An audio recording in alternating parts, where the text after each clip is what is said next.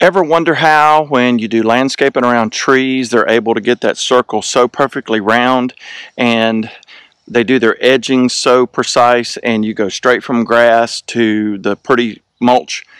If you ever wonder how they do that, I'd love to share the tips that I've learned. Be sure and watch this video.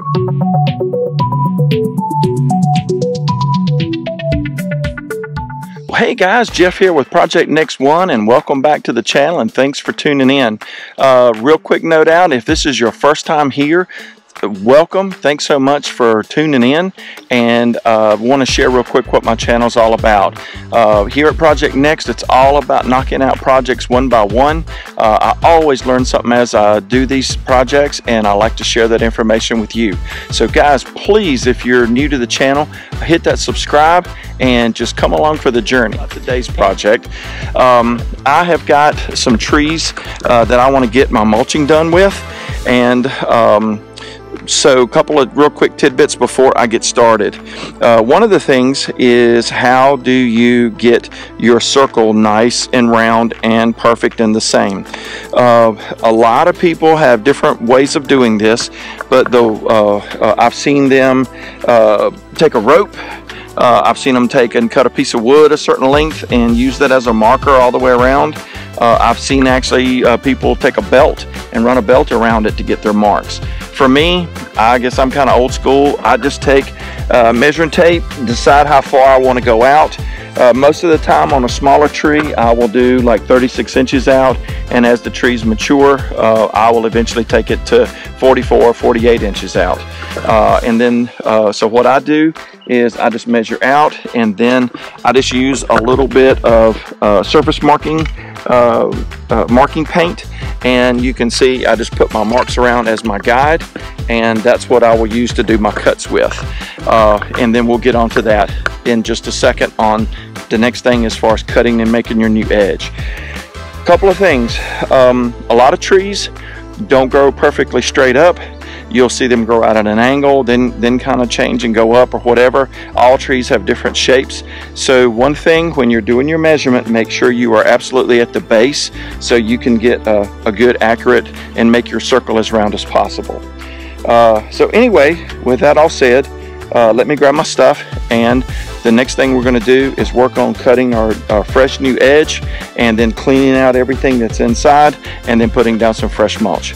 So, you know me guys, let's get busy.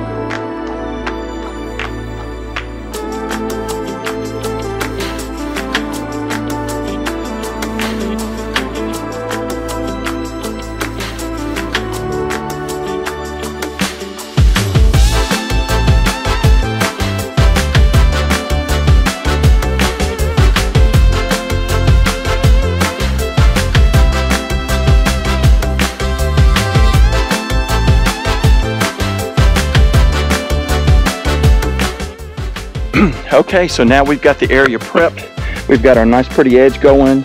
We've got all the weeds out, which was a job. This one had gotten away from me quite a bit, and now it's time to make it beautiful. This is dark brown, double ground dyed. The reason we call it double ground is because they ran this through the mulcher twice and then they dye it on top of that. It's a little more expensive, but it lasts 2 to 3 times longer.